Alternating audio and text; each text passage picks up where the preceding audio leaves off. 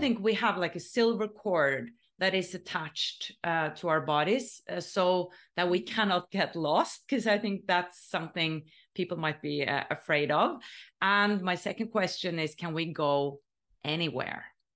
Oh, I'm getting shivers. It's my favorite thing, going anywhere. Okay, so to answer the silver cord question, we have to talk about, okay, if consciousness and reality are somehow entangled and the planes that we go to are somehow related to us, then there are what are called consensus realities. This is a term from, again, Robert Monroe. So there is this idea that there are these belief system territories, different environments, different planes that we enter because of core beliefs. So, for example, a Christian might experience Christian heaven. In Buddhism, you might experience one of the hell realms because it's within your belief system and therefore it's within your perception, and you have the doorway to actually go there because it's within your awareness.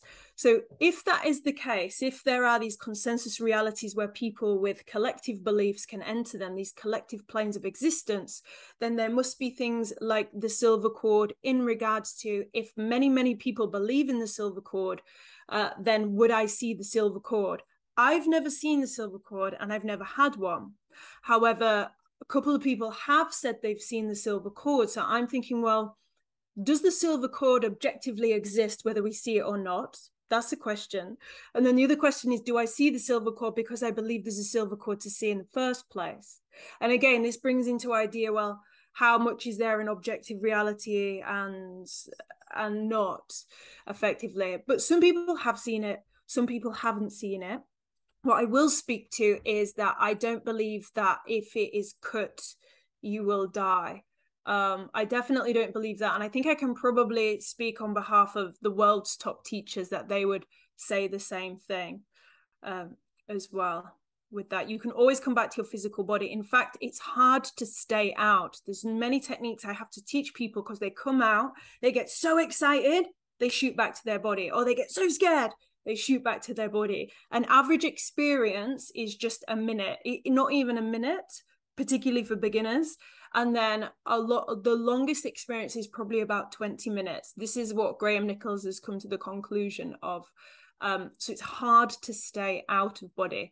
Although, because time isn't experienced in the same way, it could feel like you're there for a very long time. I've had a few very, very long experiences, but because I'm a mature astral projector, I've gone to myself, at some point, I know this will end and I will wake up, because it's true. That's what does happen. So you just say to yourself, so you don't panic, at some point this will end. But if you're having a really long experience, which is relatively rare, amazing. Do your projection plan. Go to the places you want to go to. Choose where you want to go. Actually use it rather than kind of wandering around. I wasted a couple of really long OBEs in my beginning of my journey, just pottering around the streets and walking up to people and not really doing anything. Whereas now I teach in the workshops to have a plan. You have a plan, what you're going to do, why are you going to do it, and this is related to your intention and your motivation. And you can even ask, if you work with spirit guides, power animals, your ancestors, you can ask them to come on board and help you to achieve these different aims that you might have in the astral plane. So we don't waste these really wonderful, transpersonal, mystical experiences. Makes so much sense. And I would love for you to share, can we go anywhere? What can we experience? You mentioned, oh, I was just going around and talking to people. Who are those people? Can we encounter people that are also travelers? So I would love for you to share, some examples of what you have experienced to see what's possible, and address, are there limitations or can we go anywhere? Oh, that in the same question, are there limitations or could we go anywhere? There's a yes to both of those, and they both interact. We can go anywhere. There are ultimate, infinite possibilities that are endless. That is the first thing. Many of us don't get to here because there are limitations that we put in place ourselves that block us from accessing these things. This is our limiting beliefs. the stories we tell ourselves, our fears, unintegrated trauma that might stop us. In the Mexican Toltec tradition, they talk about how trauma keeps us bound to the body, and they have the opposite interpretation of Western psychology. Western psychology says if you are so dissociated from your body, you will astral project, you will have an OBE. They don't recognize astral projection, but they recognize the phenomena about body experiences. Whereas in the Mexican Toltec tradition, they say, no, you would have more out-of-body experiences if you weren't heavily traumatized, which keeps your astral body locked to your physical body. And if you work with chakra systems in the yogic system, they say something similar, that you have to clear or purify or the astral body before it's able to get to certain places. And that is related to the psyche, the mind, and the trauma that we've been through. So we can go anywhere, but we might take us some work to get there, but we can do it, and we can all do it. We don't have to be a special monk or shaman person to do this. And then the first question that you had, what was that again? Sorry. Yeah, like I'm curious. You said walking around and talking to people. Yeah. What people? Are you saying that you're seeing the physical people in this physical world and you're like, hello? Or is it astral beings? Yeah. Because for someone who's totally new to this, what are some of the things that you have experienced that are quite, mind-blowing? I'm just curious to also learn a bit more about the universe through your experience. So what people report and what I've had, so you can come out of your body into, we call this physical reality or everyday reality, and you can go and see people. You can't speak to them, but you can see people walking down the road, walking in the street. Sometimes if you get really close or you try to say something, they'll kind of stop and look like they've heard something or they've sensed something, but actually they don't really see you. I think in very rare occasions of people being able to influence, but that's extremely rare, and there are very limited stories of that. But then, so get this, you can enter also more subtle realms where you can have experience with entities or beings as their own thing.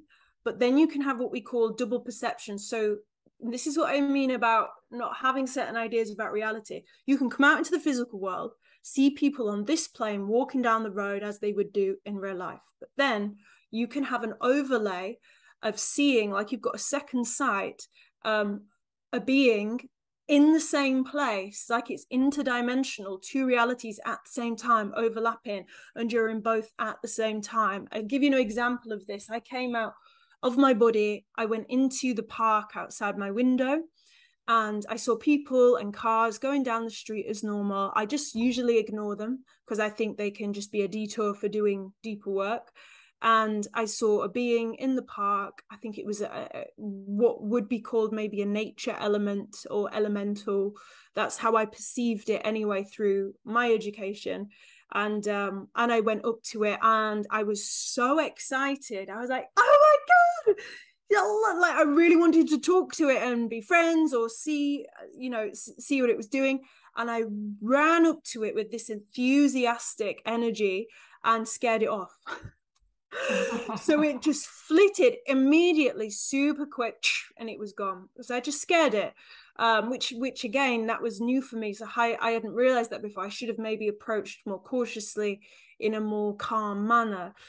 So I had these two perceptions of these different things overlaid, and there's similar ones you can have in space as well, or this is what people report. And I've had seeing kind of civilizations within space or different cosmic systems, but then overlaying and seeing another solar system over that. So rather than seeing things as operating in something is here, something is here, something is here in terms of linear space of time, actually it seems to be more interdimensional, more quantum. And this is when you can get into theories of quantum consciousness and how things operate in that way. That's a whole other thing. If you've never heard of this, that's a whole other thing we could go into later down the line. But yeah, it seems to be more interdimensional, and this is where you can shift channels pretty quickly, where you can teleport from one place to another when you get better.